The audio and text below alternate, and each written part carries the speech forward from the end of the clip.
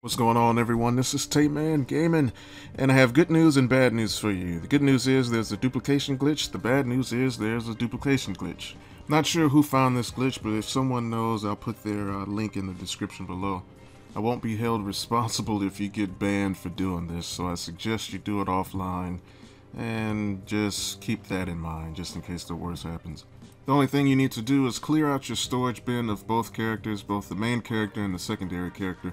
The secondary character needs to at least make it to the cleric beast so you can actually get access to your storage bin.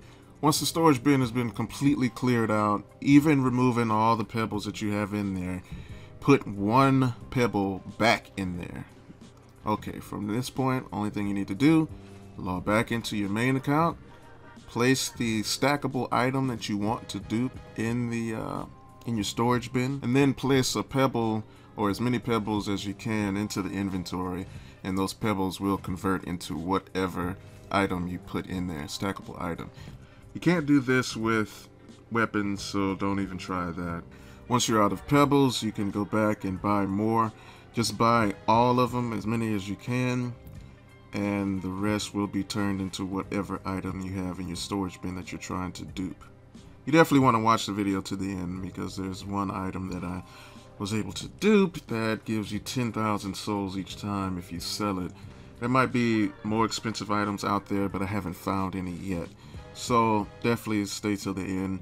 But the question is, how will this affect the Bloodborne community and the Bloodborne game?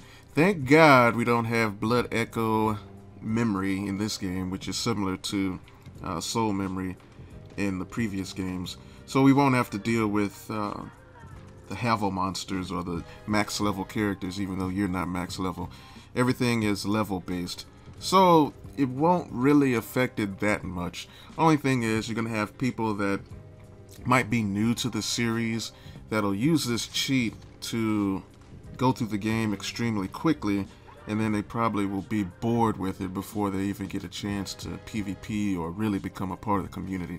That's what I really don't want to see happen. The more people we have in the community, the better. It only just makes the games better. I mean, from a financial standpoint, the more money Fromsoft makes, then the more resources they have available to make the game better.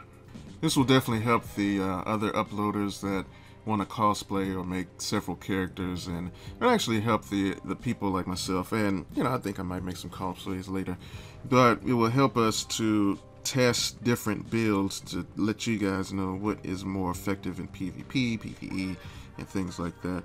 So there can be some good had from it, but I'd rather this just never happen and just do it the hard way, that way you earn everything. But I won't be using this on my main character, my main account.